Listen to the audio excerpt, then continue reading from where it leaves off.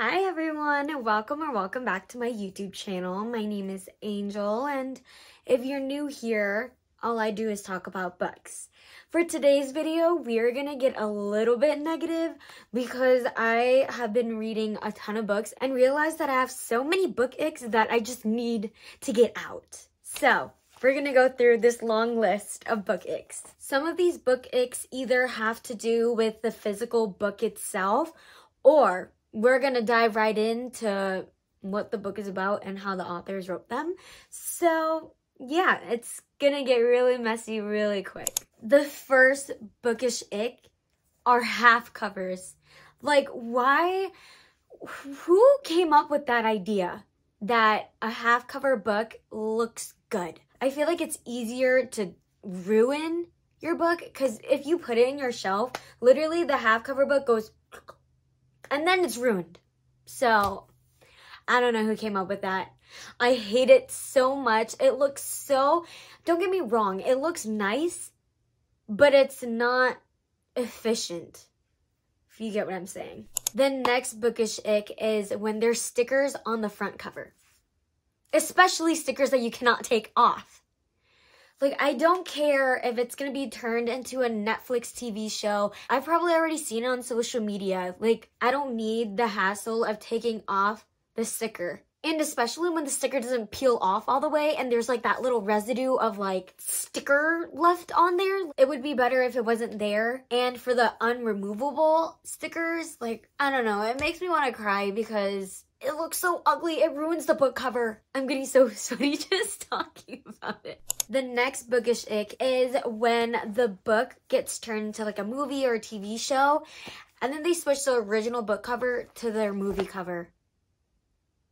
For example, I'm okay with like the Summer I Turned Pretty book series covers now, but the after book covers? Nope. I'm going to talk about that book cover again.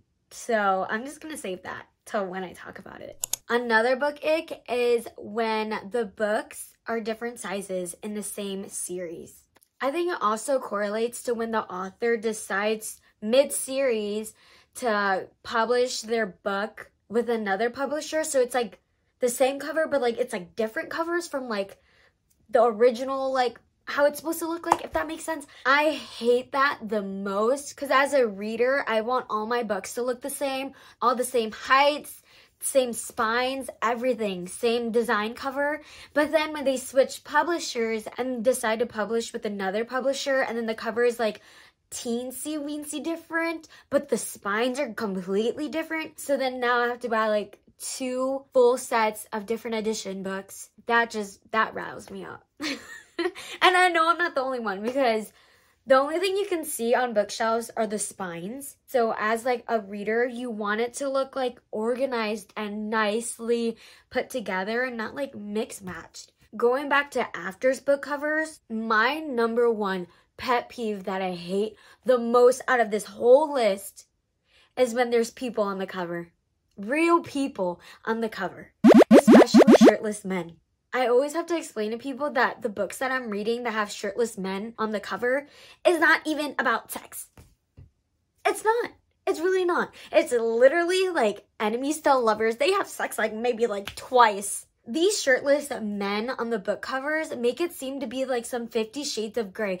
The 50 Shades of Grey book covers don't even have shirtless men on the covers.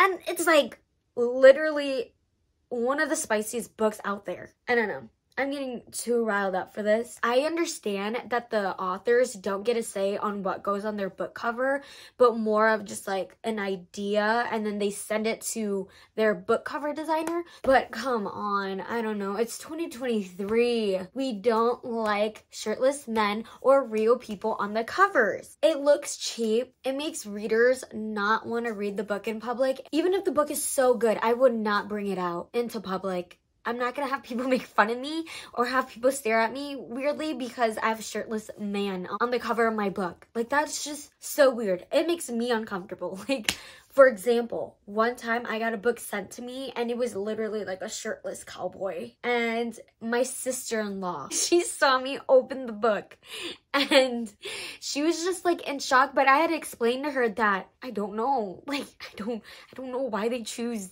shirtless men. And that half of the books that I read are not like that. So I was like, I swear, I promise, it's not like that. I literally would go to Barnes & Noble and see the spine of the book and then pick it up and see that shirtless man or like real people on the cover, and I just put it back. So another one of my bookish pet peeves are long chapters.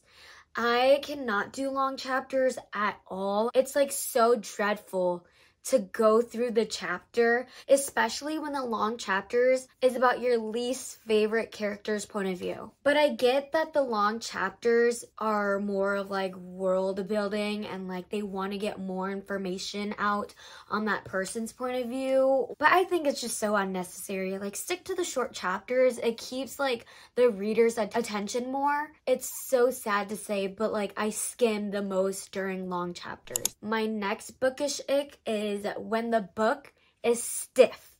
Literally, it does not flop. It's so stiff. I think people call it brick books, which I kind of get because it's literally like a brick. So hard, you cannot even like open the book. You can't even read it without breaking the spine. I hate breaking the spine. It makes it look so bad afterwards and so worn down. The next couple of bookish icks are going to be more about what's in the book rather than how it looks like. So yeah, it's going to get interesting. This bookish ick, I feel like I just have to do a real hot take because I know a lot of people like it, but I don't really like pet names. The usual, like, baby is fine. In the Twisted series, there's, Sunshine, Princess, Red. Those are fine. Okay, I know people, like, don't like those, but, like, that's fine to me. But the one pet name that I cannot do, I can't with this pet name because it's so like cringy to me. I can't stand it. But when the male character calls his love interest his queen, I feel like it's more common in fantasy books, but I read a ton of fantasy, so that gets brought up a lot. And like right when the guy calls her his queen, like I'm getting chills just thinking about it because it's so cringy to me. I don't know. It's just me. I think it's just me because I think everybody else thinks it's like hot. Like my husband would literally do it to me as a joke because he knows I hate it so much, is when the characters are childish.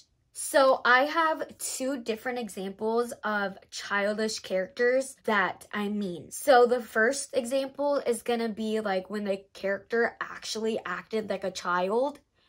And then the other example is gonna be where the characters miscommunicated like children. So the first example, I read this on Wattpad like a couple years ago, so you can't really expect much on Wattpad, but it was getting so much hype, okay? So I was like, I'm gonna read it and see what it's all about. The female character was a literal child. She was 18, 19, whatever, but the way she talked to people and like conveyed herself to like the world and like the love interest, it was like a child. Like, you know, like the grumpy Sunshine trope? She was like the Sunshine to the extreme. Like Sunshine, ditzy, innocent. She was too innocent that she was like a child, if that makes sense. I don't know how else to explain it, but like how she thought, how she talked, how she acted was like a child. So I felt very uncomfortable and I could not finish that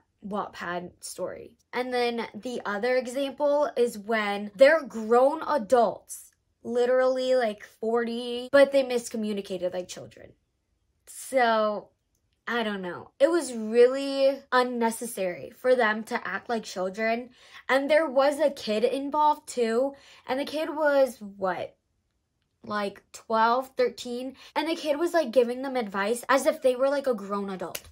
So I think that just added on to that pet peeve in that book. So yeah. The next bookish ick is when they're supposed to be enemies to lovers, but they turn into lovers within like the first 5 chapters. I am usually one for like an insta love. I love love. So I don't completely hate every book trope, but this specific one where they're enemies to lovers and then they turn lovers within the first 5 chapters, I can't handle that because there's no pining and I want to see them banter, okay? Like, I want to see them banter like enemies.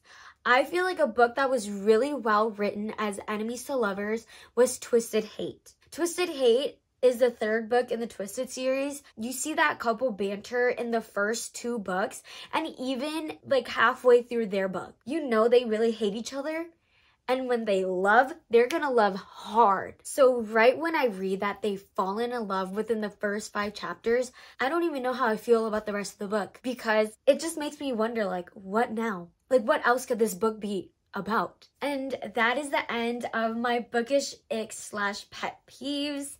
I hope you guys enjoyed it. Please let me know if you guys agree with any of these because I don't know, I feel like some of them I'm alone, but please let me know so I'm not alone, and yeah, so we can be friends and talk about it. Yeah, until then, bye.